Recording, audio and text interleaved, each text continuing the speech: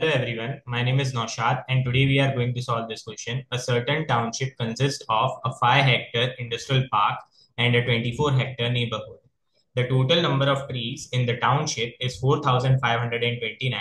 The equation 5x plus 24y is equal to 4529 represents this situation. Which of the following is the best interpretation of x in this context? Option A, the average number of trees per hectare in the industrial park. Option B, the average number of trees per hectare in the neighborhood. Option C, the total number of trees in the industrial park. Option D, the total number of trees in the neighborhood. So first we can see here what they have asked interpretation of x in this context. So we can look at the equation here. With x we have 5. And here they have said a certain township consists of a 5 hectare industrial park and 24 hectare neighborhood.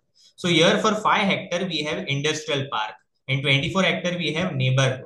So it cannot be neighborhood. Here x is with 5. So it has to be with industrial park. So wherever there is neighborhood, we will cancel it out. Option B we will cancel out. Option D also neighborhood, we will cancel it out. Now, here option A they are saying the average number of trees per hectare in the industrial park, and option C they are saying the total number of trees in the industrial park. So here total number of trees actually, if you will see, they have given in the township it is 4529, and here 5x plus 24y is giving 4529. So we know that 24 hectare neighborhood and 24y is given. Then 5 hectare industrial park they have given 5x. So here actually it looks like that per hectare how many trees are there. So it has to be the average number of trees per hectare in the industrial park.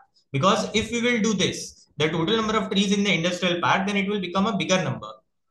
That's why it has to be option A, the average number of trees per hectare in the industrial park.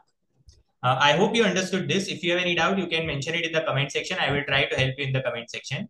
If you understood this, kindly like the video, share and subscribe.